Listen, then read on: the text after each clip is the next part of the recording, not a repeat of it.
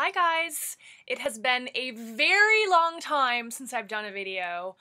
The past couple months of my life have been absolutely crazy and I've had very, very little time to do anything other than actual work, doing my job for Pavonia as their director of social media.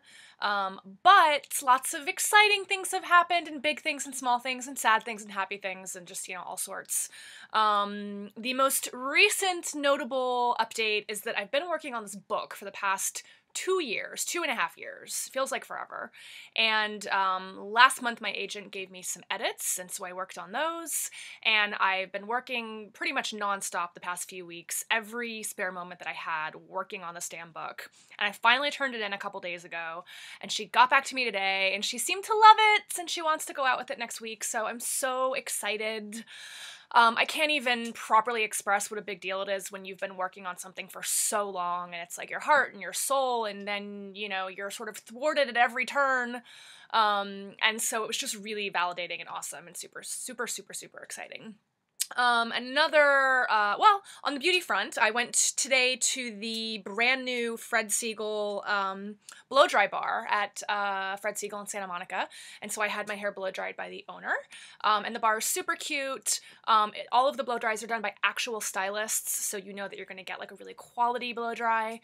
And the salon itself is just beautiful. It's light and bright and airy and really nice. Then in the past month, I've actually gone on 2 different trips. I went to Mexico for a friend's birthday for a few days, and then I went on a press trip to St. Martin to the Radisson Blu, which was unbelievable, and I took some videos. I just need to actually find the time to splice them together and show you that. I feel like I've been totally neglecting my blog as well. It's just been one of those things, like I said, where if anything wasn't book-related, it just sort of got pushed to the background. Finally, the third sort of development in my life is that I am single. Broke up with ex-boyfriend Jolie a couple months ago, as I think I told you guys. So I've been dating and trying to get back out there, and it's just sort of like the pits. It's not really super fun.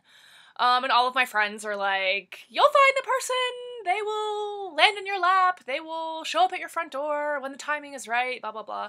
And that's just not my personality. I'm kind of type A, I'm a go-getter. I tend to approach my dating life the same way I approach my work, which is not necessarily good.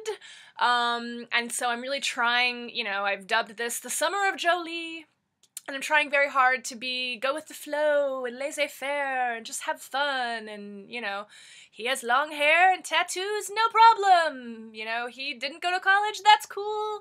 We have totally different tastes in music, and he's 5'5", and I don't know, maybe he's your soulmate. So, I'm just really, really trying to, get outside of my normal box, because, I'm 31. I'm turning 32 in a couple of months, and I do want to get married as much as I sometimes think that I don't, and I do want to have kids as much as I sometimes think that I really don't, and I just don't want to wake up and be, 40 and, be one of those women where it's like, oh, crap, it passed me by. But for the summer, I'm putting it all on hold. I'm just trying to have fun. The weather's beautiful. I wanted to learn how to paddleboard and ride my bike everywhere and take trips and just kind of, hang out with my friends and enjoy myself. So that's it. That's the update from my life.